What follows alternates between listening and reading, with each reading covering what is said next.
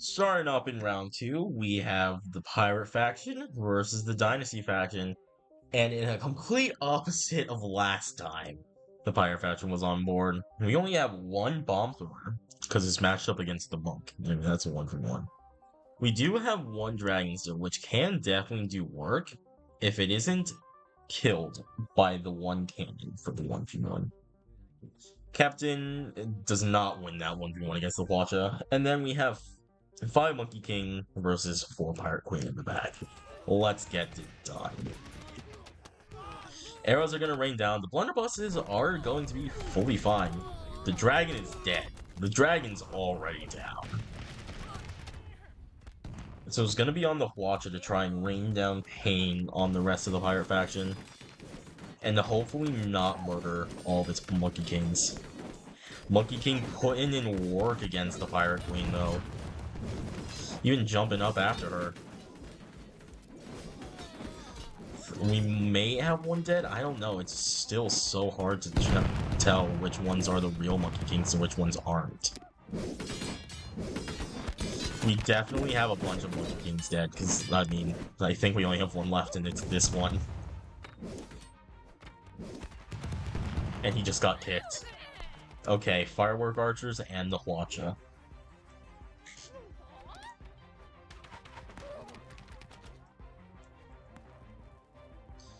What a dodge from the Firework Archer. Oh, we still have a Monkey King in the back. Okay, that's a win for them. Let me make sure that the Monkey King doesn't get stuck this time. One win to the Dynasty faction. Dragon. I think your team would greatly appreciate it if you weren't stuck like that. Or you get murdered by the Hwacha.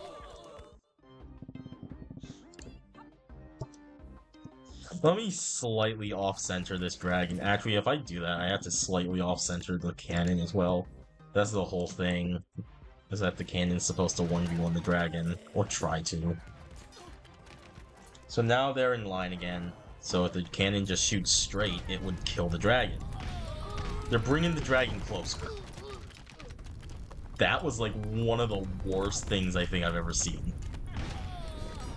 One of the worst misplays I think I've ever seen. God, pirates need bigger brains than that. I think the harpooner that did it lived as well. This one right here. Pirate Queen down.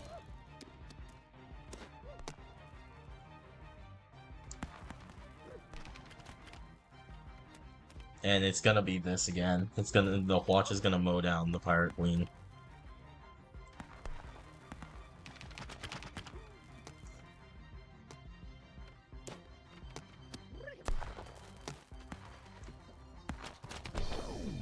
There you go. And that's a Dynasty win. Second one.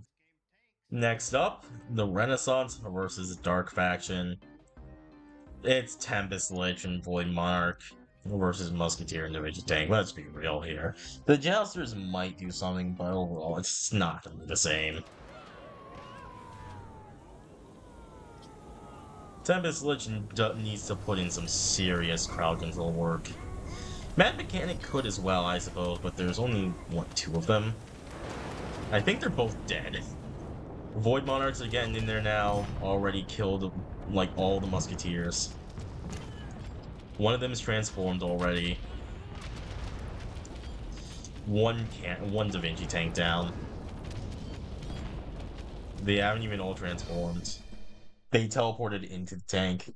That's not fair. Dark wins. Don't you love it when numbers almost perfectly work out? 15,000 on both sides. Almost the same number. 38 versus 39. Spooky versus Viking faction. Reapers are gonna put in some work here. There's 3 of them. And the only unit on the Viking team that survives the tentacle, the Reaper wings, is the Jarl. I mean, with the addition of candleheads and everything.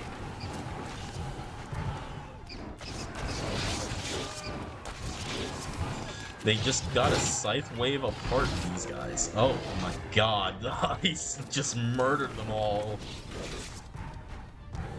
What an ice arena.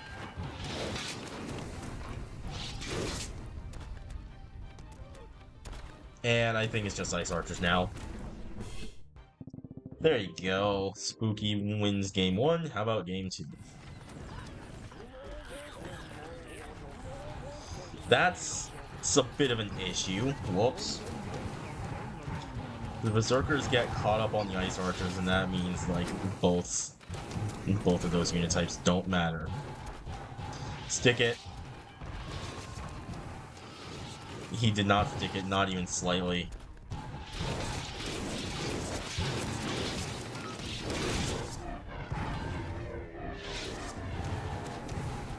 We almost had a Grim Reaper chain reaction.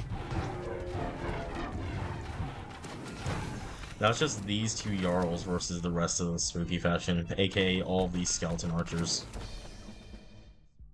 Okay, well the Pumpkin Catapult killed them. That's gonna be a Spooky 2-0 dub. How did this end up being almost even numbers at 85 versus 88? Huh? Well, anyway, there isn't much more to talk about other than the 45 Lasso versus 37 Ballista matchup, with the addition of 16 Deadeye on the Wild West side. Wild West versus Ancient, let's go. And I was actually sitting here thinking, like, oh, the Gunslingers might matter. There's, like, 6 of them. They're throwing the ballistas themselves at them.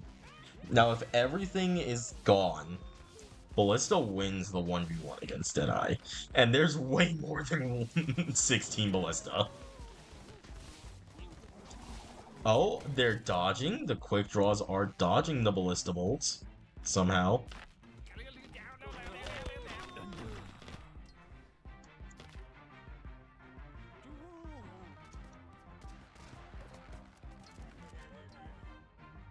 Quick Draw is being such a good tank for the Deadeye. They got this. Yeah. Game 2. Because if the Quick Draw don't do all that dodging and stuff, then, I mean, or even like desync their dodging.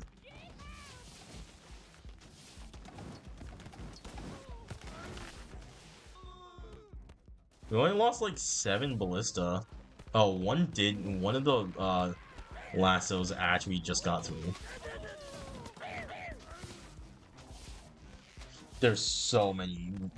The Wild West faction has such a good matchup against the Ballista. Deadeye can one-shot it if like something tanks it, aka the Cactus, who's completely immune. Lasso is fast, is 2 units, and is ranged. Then the Quick Draw dodges. Yeah. This is done.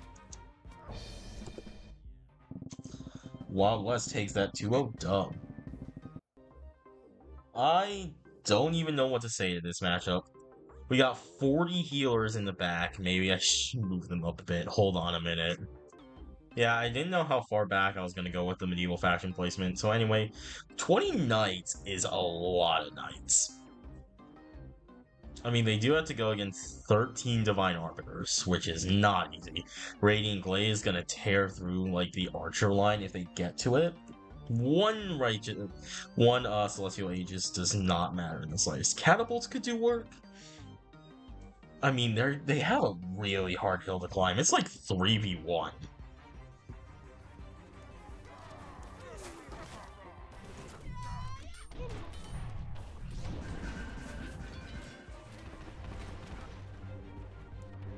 If there's anyone that can climb a hill like this, it would probably be the Light faction. Oh, some of the Divine Arbiters are being taken out by the,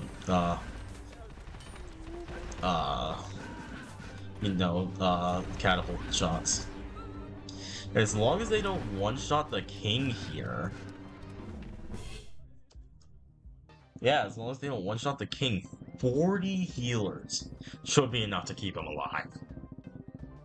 Now, if only they could overheal.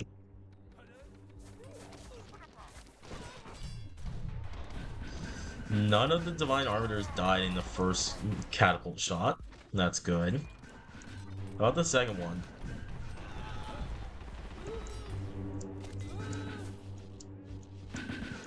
Oh, a few Divine Arbiters have died. They just nuked their own Righteous Powers.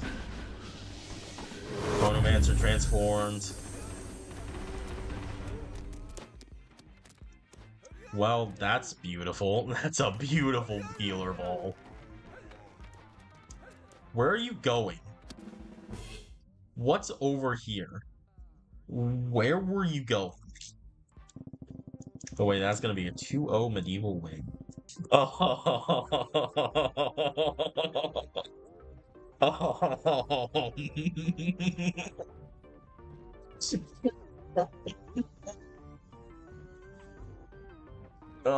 We have try versus shit. All right. I mean that's a lot of crows they have to deal with, and they'll one-shot everything. That's not the mammoth. The harvesters are gonna tear through like the melee units. So there's a bunch of stoners there, but I don't think they're gonna do that much. How much can the Scarecrow do? Still has it. We're following this one. We're following this one into battle. Come on, Mammoth. Oh my god, so many crows, it's lagging. No, no, don't die. No, don't die. Everything has been crushed underneath these mammoths. This is called the simulation map, Rep. No! You glorious, just a creature. This is the one I usually use. What happened? Yeah, Farmer Faction 1. Okay, game 2. Yeah, this is the map I usually use to run tournaments. Anyway, that's Rep in a box. She's another streamer. I have her as a unit. All that mammoth meat just barreling down on you. These scarecrows should be, for the most part, safe. Because they can't actually get, like, stomped, because they hover above the ground where the shockwave happens. So the mammoth has to swing around the tusks and everything to deal damage to the unit. Or flatten them like that. And the Tribal Faction wins game 2. How about game 3? No wacky spawns like that mammoth.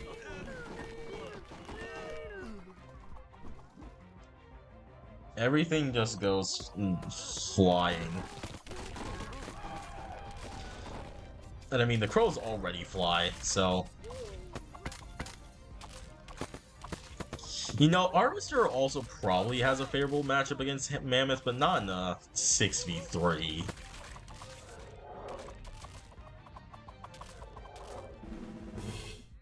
And that's a Farmer Faction dub.